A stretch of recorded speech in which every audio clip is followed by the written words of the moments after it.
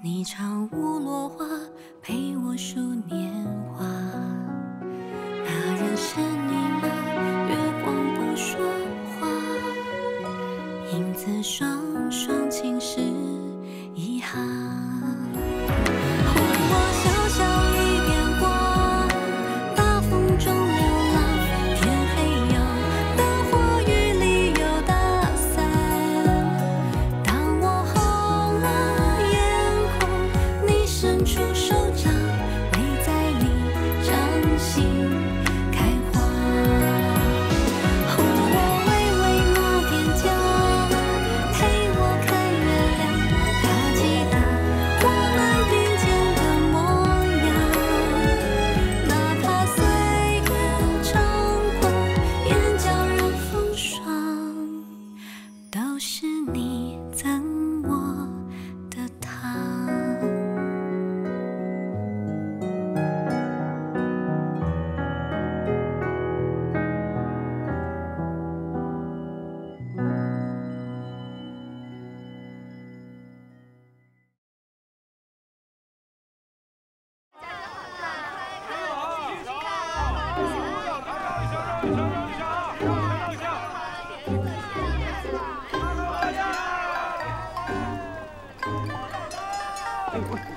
菜掉了啊，那好，回头见啊。好嘞。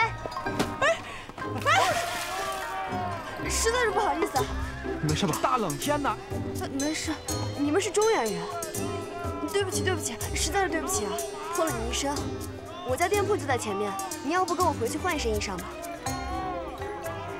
衣裳都湿成这样了，不如就听这位姑娘的吧。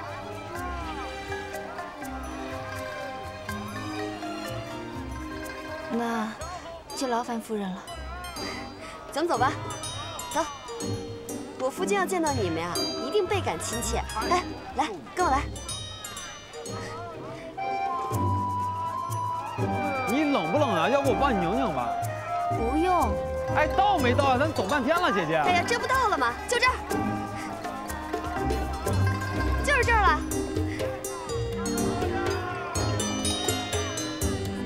当家的，来客人了。多繁华，没去过。这就是我们家店铺。当家的，这是我刚才在路上遇见了几个朋友，我不小心把他衣裳给弄湿了，就带他回来换一件。还是这么鲁莽，姑娘请见谅。不好意思，先生，方才偶遇嫂夫人，叨扰了。几位可是中原人士？我们是从中原繁京来的。哎呀，在下离家数载，日夜思乡，今日见到几位，真是倍感亲切，何来叨扰之说？公子贵姓？在下复姓欧阳，这位是霓裳姑娘，成天兄弟。这是小路。那快快有请。请。各位请进。好独特的香气啊！这儿就是我们家店铺，香草堂。要不我带各位看看？好，好，好。这里啊，就是我们家问诊台，当家的就是在这里给每位顾客问诊。这就是具有美颜功效的香薰丹，你们闻一闻啊，气味特别香。啊，这些是我们西周特有的香粉，没见过吧？这些都是我们香草堂特制的胭脂和水粉，种类特别的多。我跟你讲，姑娘和夫人们都可喜欢了。这些呢，就是我们制作胭脂水粉的中草药材，有天麻、犬草、雪莲、胆木。哦，对了，还有这些，具有药用功效的香膏和香脂。这就是我们家的后堂了，怎么样？不错吧？请问，姑娘这脸上可是有伤？先生慧眼，是意外之伤。虽然姑娘戴着面纱，但姑娘脸上这伤，依在下的初判，治疗宜早不宜迟。如若信得过在下，10日之内，定让姑娘的脸恢复如初。10日？姑娘这手上也有伤。没错呀，先生。先生您可通医术啊？如若姑娘信任，姑娘这手在下也可一并治了。先生的好意，我们心领了。但萍水相逢，已是叨扰，就不再劳烦阁下了。先生，霓裳愿意一试。霓裳，你可没有试过西周的医术，万一……纵然失败，处境也不会比现在更糟。可是……哎呀，欧阳公子，我家夫君当年在樊京城啊，那可是远近闻名的好大夫，这你就不用担心了。啊，在下不是这个意思。那就不必多说，让霓裳姑娘试试又有何妨？在下自从来到西周，见此地的驻颜之术极受推崇，其药理奇巧，便多加琢磨。其实中医与驻颜之术本就互为贯通，相互传承。况且依在下的拙眼，姑娘脸上这伤，并不难治。那就拜托先生和夫人了，还不知二位该如何称呼？失礼，在下江平川，这是我的夫人阿苏娜。劳烦江大夫和江夫人了，你叫我阿苏娜就行了。哦，对了，姑娘，你衣裳还是湿的，赶紧去换了吧。几位既然到了这里，便是和我夫君有缘，要不就在这小歇几日。我们家虽然不大吧，屋子还是有几间的。我夫君已经离家多年，但凡是看着从樊京来的，恨不得拉着每日续8回旧。倒是我应该谢谢你们才是，你们的到来解了他的思乡之苦啊。还是夫人比较体贴，几位就不必客气了，暂且在寒舍住下。你可想好了，要留下来医治？我相信江大夫的医术。哎呀，既然江大夫这么有把握，那想必肯定不是随便说说的。那要不，咱们试试？感谢江大夫的诚意相邀，那我们就恭敬不如从命了。不过我们可不会在这里白吃白喝，稍后我会让小陆把房钱和饭钱一并交过来。这点小事以后再说吧。几位请随我来。后院请。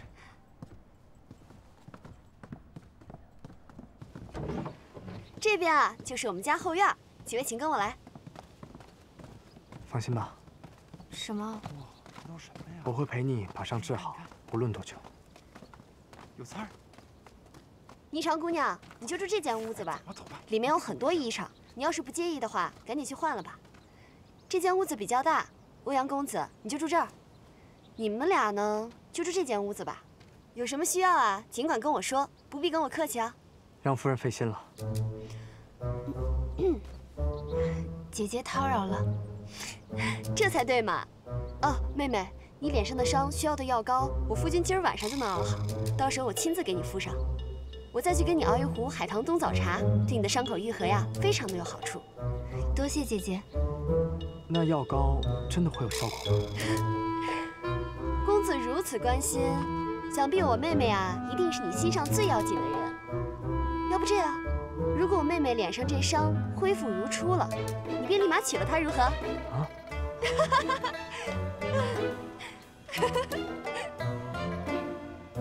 说话都这么口无遮拦的吗？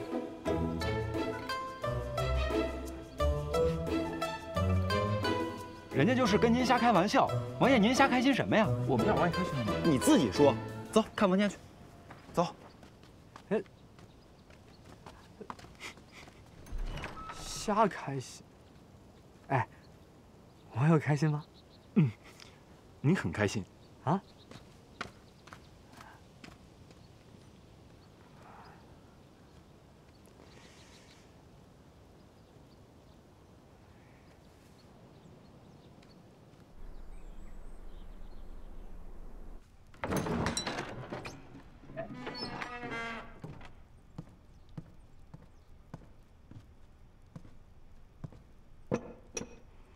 这是我亲手给你熬的鸡汤，喝点吧。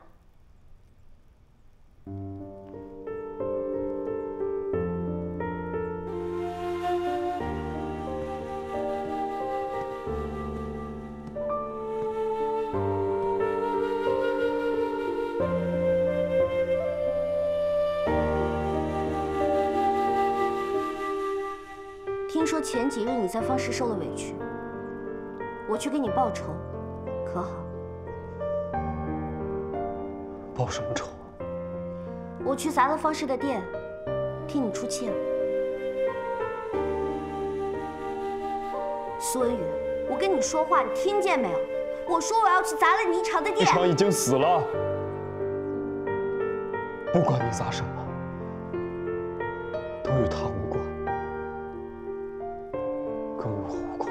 那你说，我要做点什么才能与你有关，才能让你清醒一点？你做什么都没用。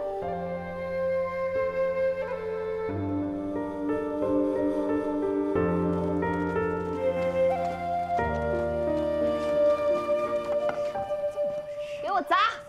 怒！哎，干什么你们？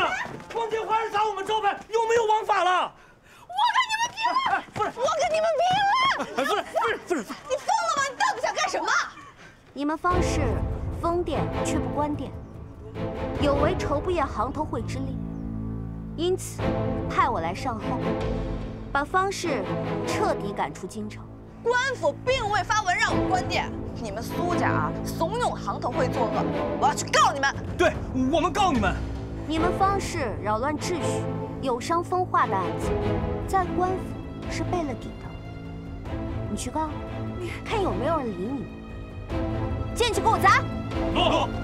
哎，我看你们谁敢动啊！我跟你们拼了！都别动！都别动！我看谁敢砸洛王殿下的铺子！别动！别动！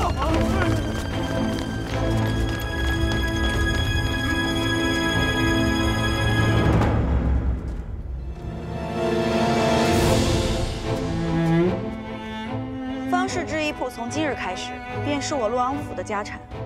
谁敢动他一块砖、一片瓦，便是与我洛王府为敌，将由官府继续纠缠。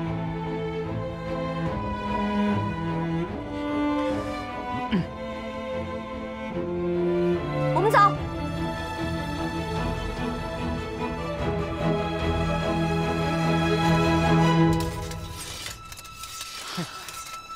我家王爷有令，在他回来之前，谁都不能动方氏。舅舅，你们就可以放心了。多谢。谢谢小琴姐姐。这是王爷让我转交给你们的信，以后有什么事儿，尽管来洛王府通报，我能帮你们的，一定会尽力。那小琴姐姐，那些来砸店的人，咱们就不追究了吗？王爷有令，在他回来之前，不可轻举妄动，让他们也嚣张不了几日了。你们就放心回屋去吧。是。谢谢小琴姐姐。多谢小琴姑娘。抬起来。怒！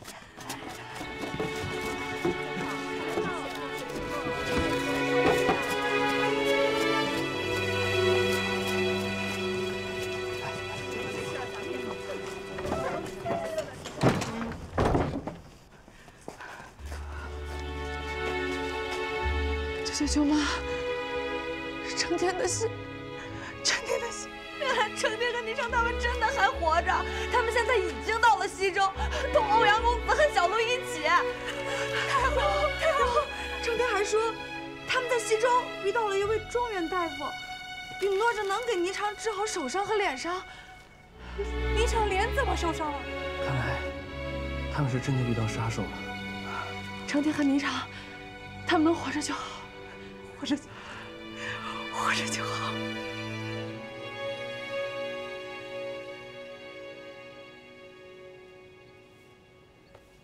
姐姐，我的伤何时能好？妹妹别着急啊，我父亲说了10日之期，这不还没到吗？药上好了吗？已经上好了。先热膏，再冷膏，间隔1炷香的功夫。知道了，这点小事都有你提醒，那我这个神医娘子岂不是白当了？那药熏灯呢？点上了吗？哎，差点给忘了，该打。顺便去熬一碗山菊羹来。知道配什么吗？配海棠早茶，早晚服用。去吧。我先去了，谢谢江大夫提醒。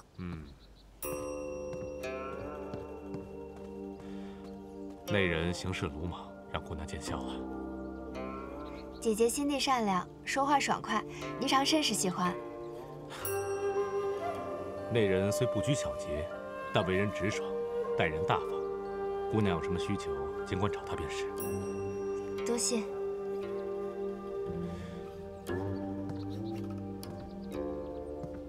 这雪莲膏刚刚制成，姑娘就看上了。看来真是有福之人呐。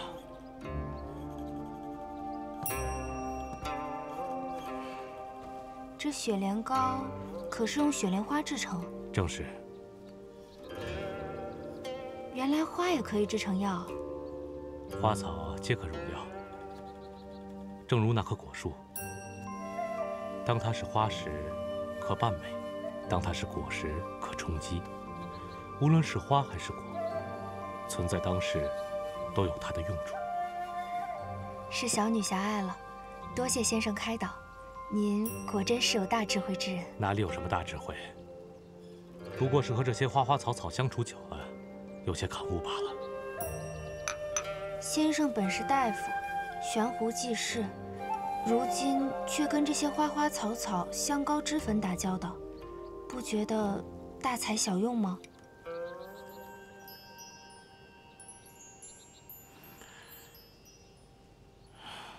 大夫这个行当，江某恐怕此生无缘了。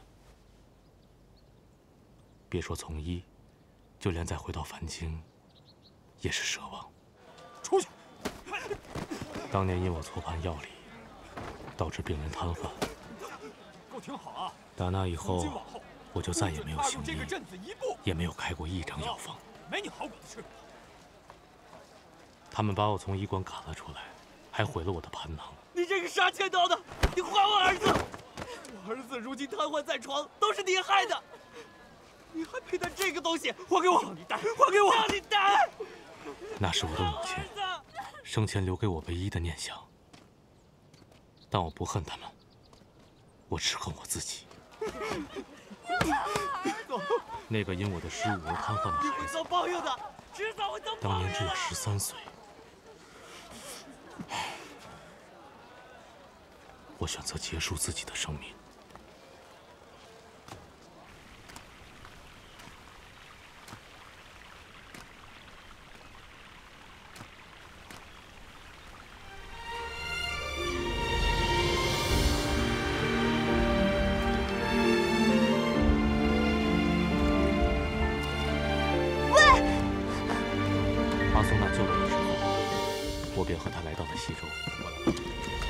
西周有许多奇珍异草，是我在中原从来没见过的。于是我便追踪和记载，像天山雪莲，它除了能调节妇女疾病之外，也可以驻颜增白，还可以为皮肤提供屏障，免受日照的侵蚀。还有薰衣草，除了能安神助眠，还能滋润皮肤。还有咱们常见的落叶松。可以加入骆驼油脂，磨成粉，制成咱们平时常用的冻疮膏。你会听得很无聊吗？不会。阿苏娜将我从死亡边缘拉了回来，与我相知相守。这是老天爷给我重生的机会。我擅长药理，他擅长驻颜之道，于是我们便一起开了香草堂。将药理与美颜结合，如能造福大众，也算是我的赎罪之路了。要说遗憾，可能是我这辈子再也回不去中原了。倘若我研制的这些驻颜中药方子能够在中原发扬光大，那我江平川此生也无憾了。小陆，上啊！小陆咬他！成天，小陆，上！小陆，哎，小陆你怎么这么笨呀？成天你傻吗？小陆，你这不行了，小陆，要快上！你给我争口气，骑上去！小陆，小陆你怎么这么傻呀？小陆，咬他！小陆，成天，小陆你怎么这么那么笨？骑上去！骑上去！小陆上啊！小陆，小陆上啊！小陆咬啊！咬啊！咬啊！你的小路啊！不是说好帮先生熬药吗？怎么玩起来了？王爷，我这不是抓个玩物嘛，也给霓裳姑娘解解闷儿，不是？正准备给霓裳送过去呢。对，好心。哎，给您也抓了一只。嗯，活的。快给我看看！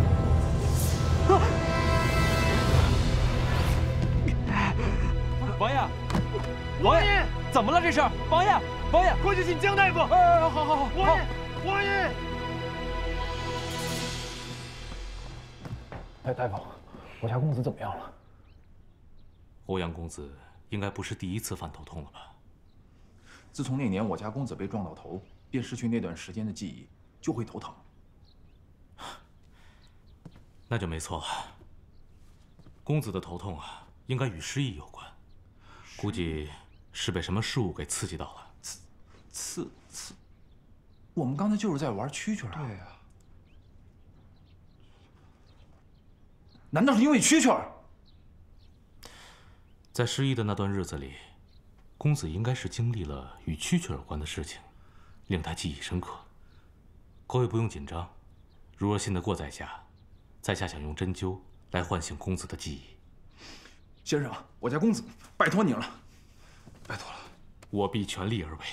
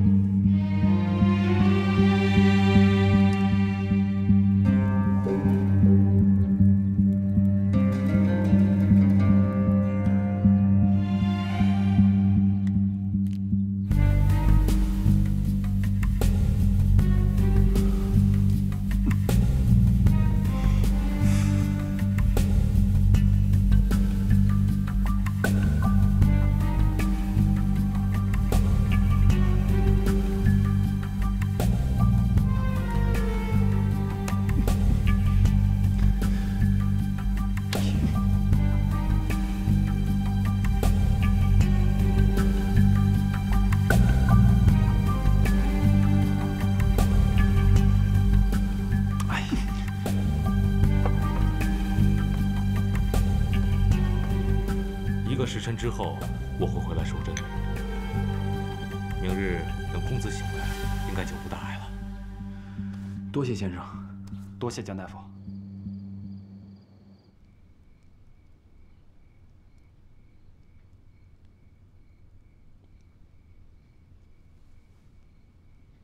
你是谁啊？你叫什么名字？你听得见我说话吗？你今年几岁了？5岁。怎么不理我？妮儿姐姐，你在哪儿啊？怎么找不到了？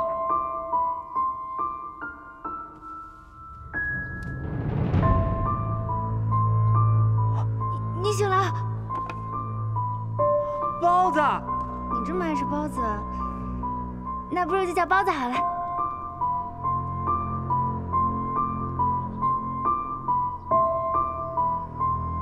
哎，妮儿姐姐，你的眼睛里面有我哎！你眼睛里有我哎！我要。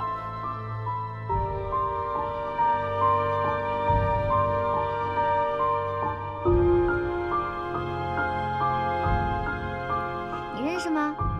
山茶花，最美丽的花。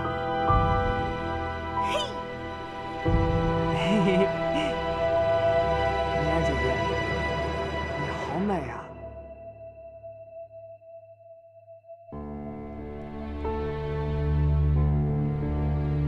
包子，如果有一天，要是让你离开我，你会不会恨我呀？包子才不离开呢，妮儿姐姐的家就是我的家。包子，包子，你不记得我，你以后也要记得我，不能忘了我。好，包子答应你。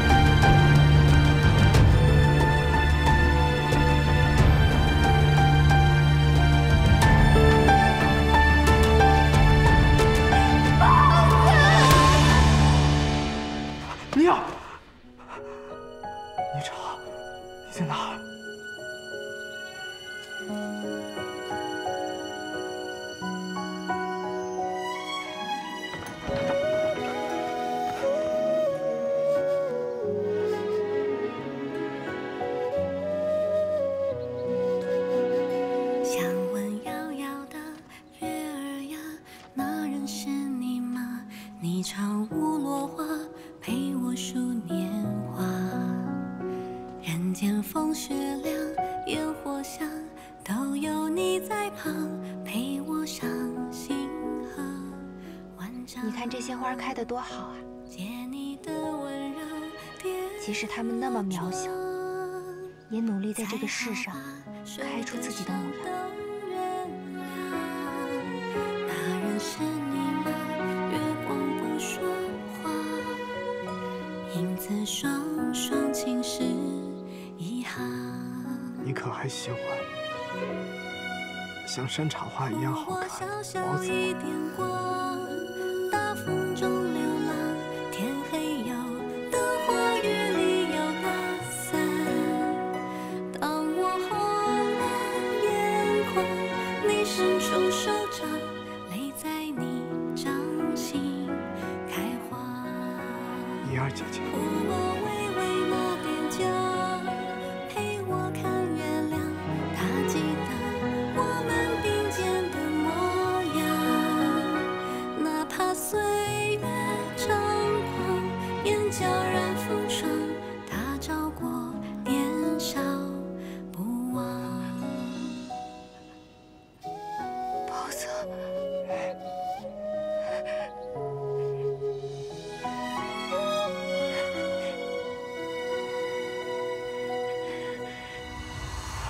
想问遥遥的月儿圆，那人是你吗？你唱舞落花，陪我数年。终于回来了。人间风雪凉，烟火香，都有你在旁陪我赏星河万丈。这些年你受苦了，都是包子不好。包子下次再也不离开你了，包子会一直陪在你身边，保护你。我差一点就再也记不起来你了。影子双双侵蚀遗憾。我小小一点光，大风中流浪，天黑有包子，花雨里有打伞。包子，哎，包子，哎，包子，哎，包子，哎，包子，哎，他记得我们并肩的模样，哪怕岁月猖狂，眼角染风霜，他照过年少不忘。哪怕岁月猖狂，眼角染风霜，都是你赠我的糖。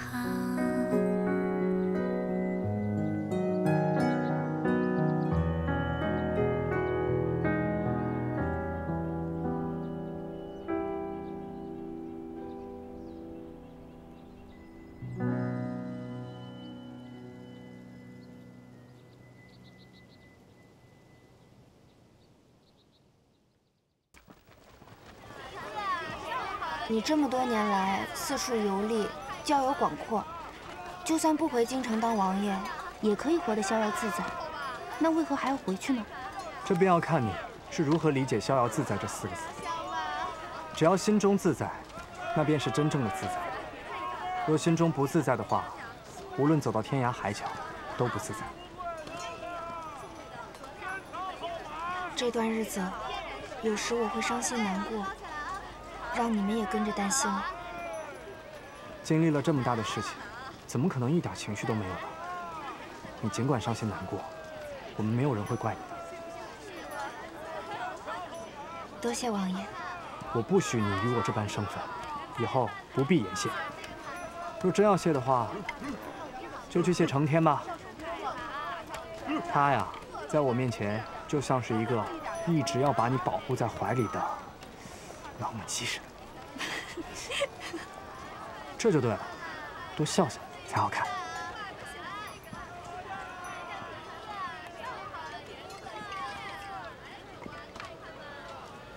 我脸都这样了，还谈什么好看啊？本王说你好看，你就是好看。天无绝人之路。你的手也一定会好起来的。你摸手干嘛呀？谁摸你了？我先看上的。我也看上了。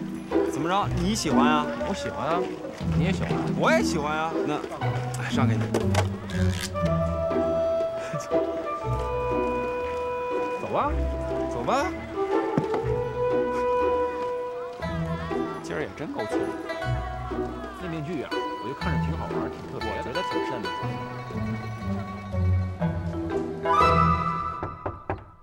宁儿，是我。进来吧。宁儿，你的脸也恢复些时日了，可否摘下面纱，让我看看？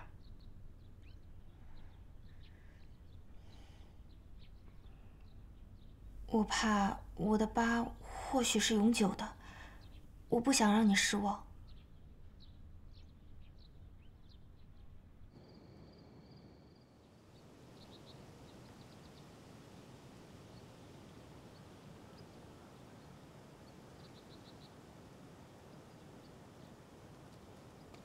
欧阳公子，转眼间你们在寒舍已住了10日之久，明日就要离开了。在下备了些薄酒，为你们饯行。这些日子，承蒙先生盛情款待，在下心中着实感念。若下次再来西周，必然第一个来探望先生与夫人。在下也盼着早日与公子重逢。不知夫人与霓裳姑娘为何还不出现呢？公子莫着急。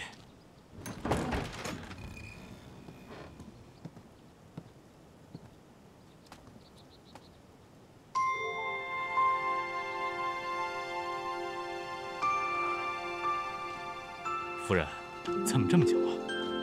欧阳公子等的都着急了。今日也算是个大日子，我们总得打扮打扮吧。公子，你说是不是？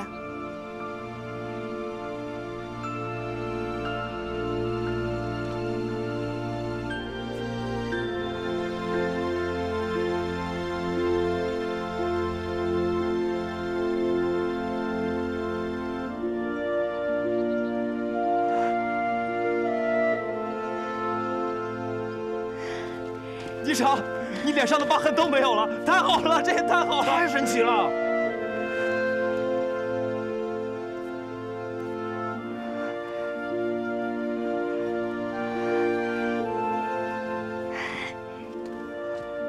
手也好了，这也太神奇了！先生夫人，受霓裳一拜。姑娘，这是何必的？霓裳有个请求。望先生成全。姑娘但说无妨。我想留在香草堂，拜先生为师。妹妹，你这是？霓裳此次见识到驻颜术之神奇，顿生亲近之心。又听闻先生不能回中原之汉，若小女将驻颜术带回中原，便可将香草堂继续发扬光大。还望先生跟夫人成全。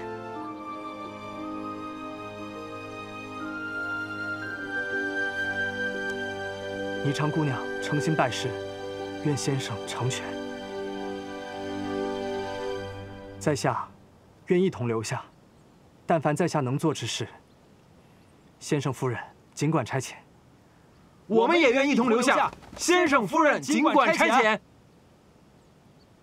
多谢姑娘抬爱，但是在下才疏学浅，从未有过收徒之念，恐怕要让姑娘失望了。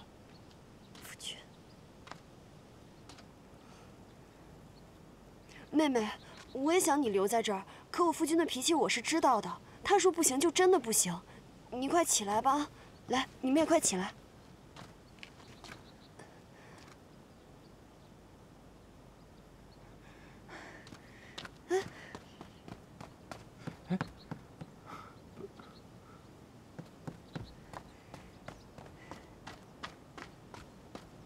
先生既不愿，霓裳也不强人所难。但还请先生收下这个。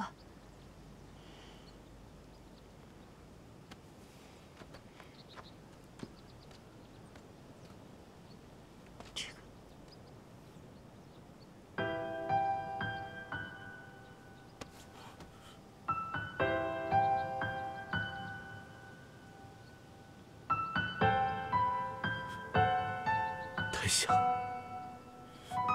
太像。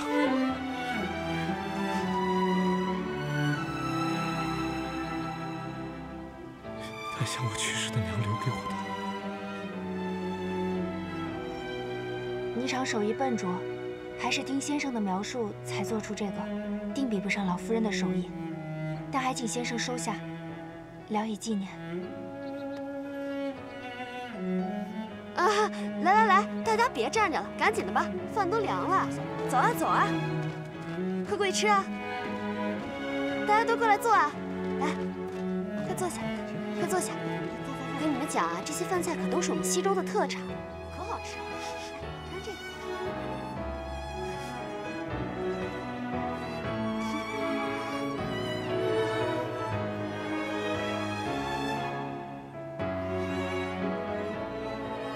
来，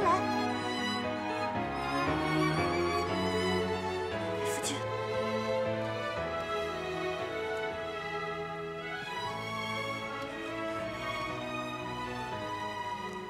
走，我们吃饭去好不好？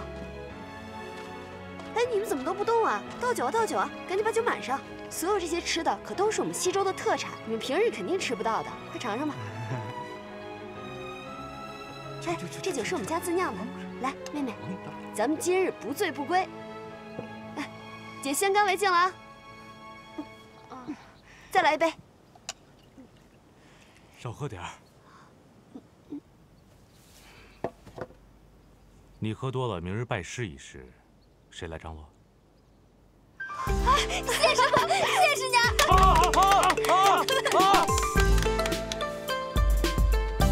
多谢先生，这是我的荣幸。阿苏娜姐姐，有什么事儿尽管吩咐，我哥俩全包了。对，我们什么都能做。哎，对了，欧阳公子，我家有2个小孩，以后他们读书啊，就你负责了。好，在下义不容辞。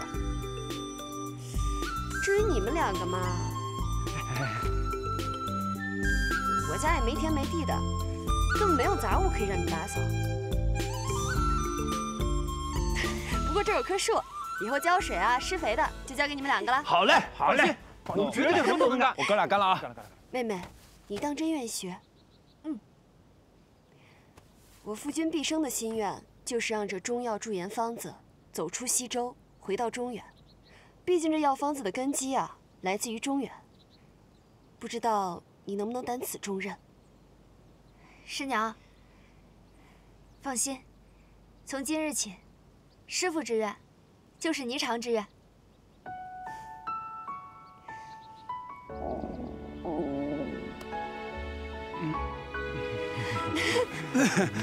不是，你们师也拜了，情也请了，谢也谢了，咱们要不就吃？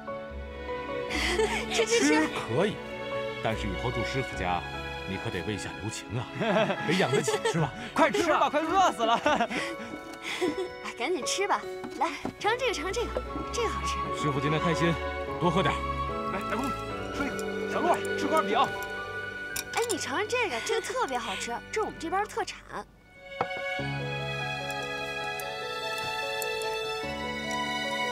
师娘，敬您杯酒。好嘞，好嘞。成天给我加点。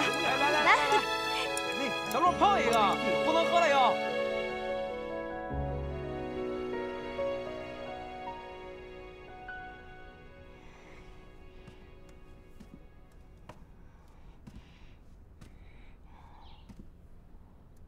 霓裳姑娘本就花容月貌，举世无双啊。你是特意来笑我的吗？当然不是，我只是想起宁儿姐姐了。还记得在谢家，包子曾经说过，宁儿姐姐是这世上最美丽的女子。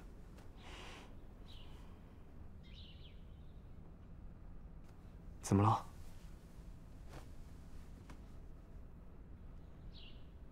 可是我的爹娘和哥哥都再也回不来了。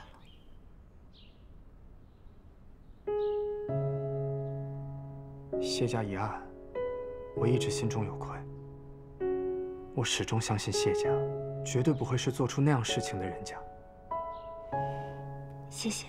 谢我？谢谢你的信任。诚信在我们谢家是比生命更可贵的东西。他们的名节，怎可如此就被玷污？我的父母和哥哥，真的死得好冤枉。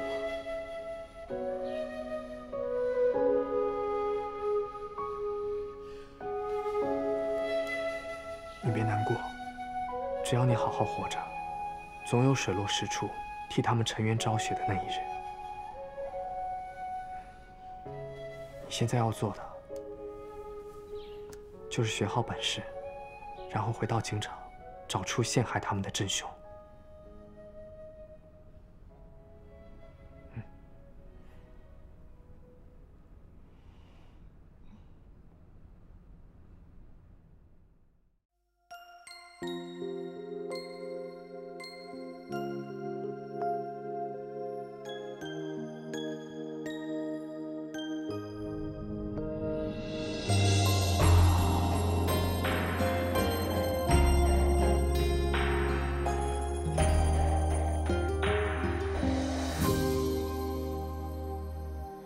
乌云遮月，花开成雪。此生望不断是离别。愿尝尽泪，笑一干，无邪与你再相见。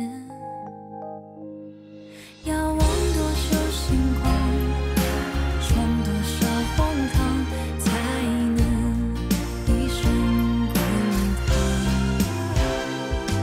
要借几番无双，随多少愿望，才留住身旁。